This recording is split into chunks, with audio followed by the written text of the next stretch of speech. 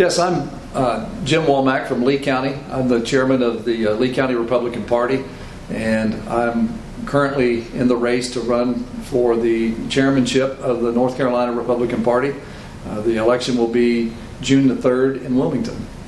Awesome. So can you explain to me a little bit about what does the party chairman do for the party? Well, according to the state plan of organization, the party chairman is responsible to be the leader of the party, and most of the details in the plan require the chairman to convene meetings and to provide guidance within the Central Committee and the Executive Committee of the party, the ruling bodies of the party. There are several other unwritten requirements of the party chairman, which are essential duties and responsibilities. First and foremost, raising funds for candidates from the state level, actually national, state, and local levels, to be responsible to help them raise funds. Second responsibility he has is as a senior political advisor to candidates, particularly for statewide office. A third responsibility is to grow the base of the party. Perhaps one that has been given the least amount of attention here recently is growing the base of the party, bringing in new voters. For example, younger voters, minority voters, and the Trump voters from last fall, bringing those or assimilating them into the party.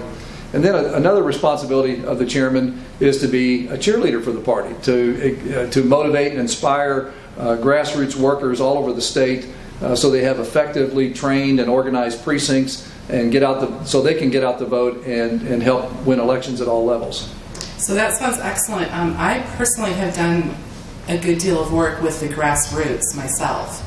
And it always seems like the grassroots are kind of, grumbling a little bit, like they feel like oftentimes the governing body forgets about the grassroots. And I'm sure that there's something about that. There's always going to be some grumbling because there are some people who are doing this work and some people who are doing that work. And how is it that you would do something different or new to give aid and comfort to the grassroots? Well, that's a great point to make, and it's one of the themes of my campaign. Our party has been run more or less like a country club for many years, and when rank and file members of the Republican Party down at the grassroots level look at the central governance bodies of the party, they tend to look at it like a country club.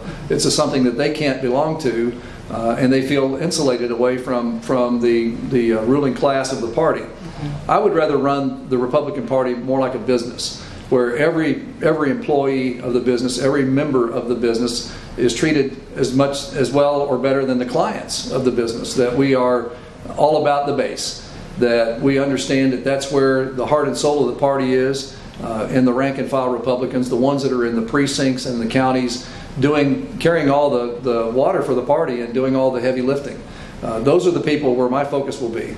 I believe that it's important, actually imperative, that the Republican Party leadership class is accessible and working closely with the rank and file members of the party continuously throughout the year. I plan to be all over the state.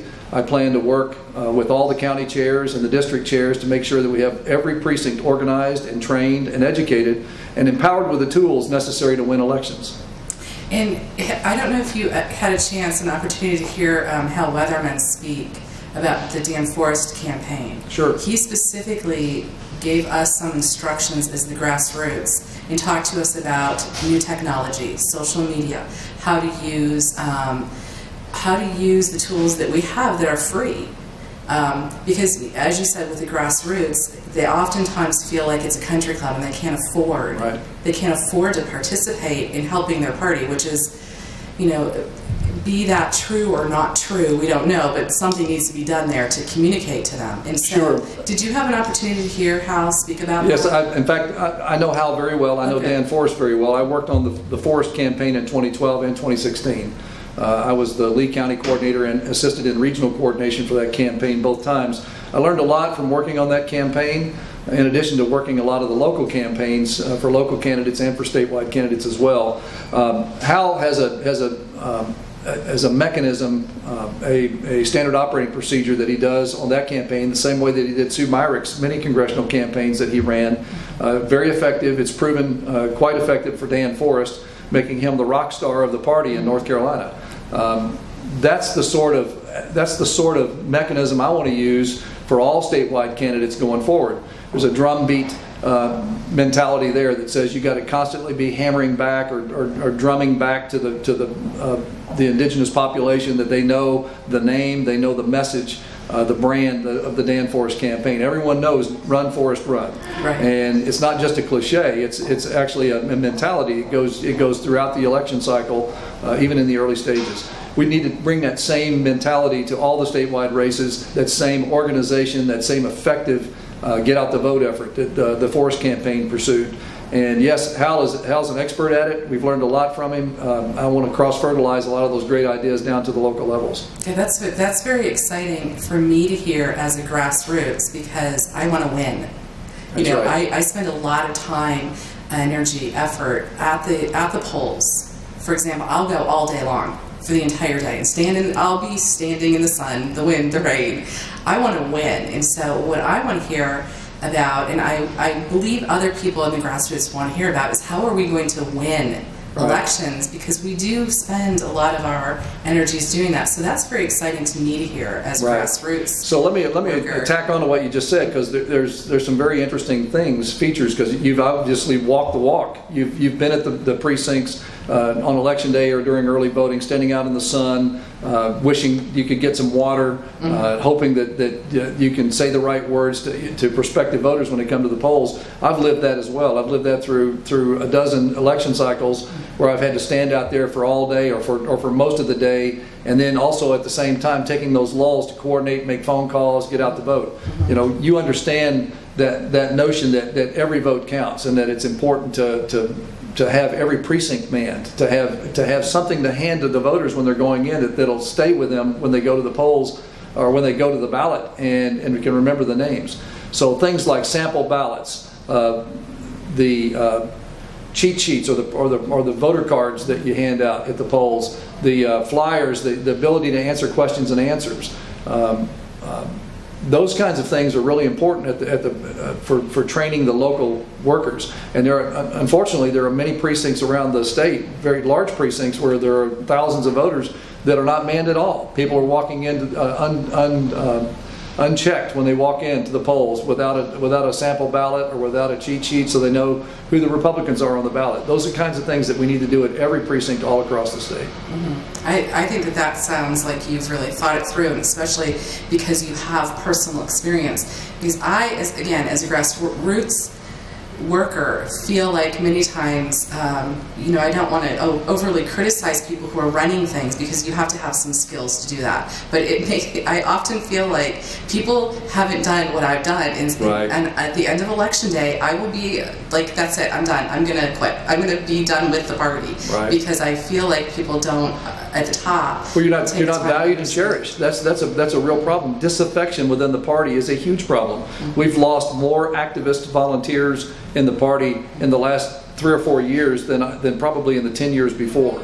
People that really labored endlessly to help get candidates elected, and then there was no thanks shown, no genuine appreciation shown to them, other than fundraising letters that they're bombarded with. So they just feel like beasts of burden, and they get tired, and they retire from it altogether, or in some cases they change their party affiliation, become unaffiliated. I want to bring those people back. I want them to feel like they're cherished and valued, and that is my singular most important focus in the party, is making sure that we're empowering and training and showing the grassroots workers how much we care for them. Yeah, that's very exciting. That's why you have my support as grassroots, and I really feel as though you have the support of the grassroots. It's hard sometimes because we don't want to criticize our other party members, but I really feel as though you have a new and unique message and something that is exciting, so that's why I want to get behind that, get behind you. Is there anything else? Yeah, one other thing I would like to talk about, I mentioned earlier about running the party like a business. There's another aspect to that as well. In 4 years at West Point, 20 years in the military, and including a year or so of combat duty in southern Iraq and northern Saudi Arabia, one of the things I learned is about strategic planning and organization to make a military organization effective. And I'd like to bring some of that same that same operating procedure to the Republican Party of North Carolina. I think it's imperative that we start acting like this is like we're at war, and that we are fighting a campaign, and we need to win the overall war against the progressive and liberal movements in the country, particularly those that are attacking our current president and our traditional American values. So I think we need to bring that same military type attitude to disciplining the Republican Party in a way that we are organized top to bottom with effective leaders, that we have the ability to win at every stage, that we're constantly watching the enemy and making sure that we're keeping them in check, and that we're hitting them with every type of ammunition that we have within the Republican Party. And I believe taking that type of attitude and being eternally vigilant on behalf of the party is something that will really set us up for success in the future. This is a red state that we're in. Make no bones about it. We are more conservative than we are liberal in this state. And by golly, those people ought to be in the Republican Party. And I believe I can bring them in, organize them, and win these critical elections to get the governor's mansion back and to get the Supreme Court back in 2022, and to continue to maintain a supermajority in the House and the Senate. I can do that with that training and experience that I have. That's excellent. That's very exciting to hear. So Jim, that was all really interesting to hear about. Is there any plans that you have that you could talk about for fundraising for the party? Sure. First off, I think goal setting is very important. We need to establish what our trends have been in past odd year fundraising and even year fundraising. We need to do a better job at setting goals, measurable goals, and then sitting down with the Central Committee and making sure that we have fundraising events scheduled and scattered throughout the year.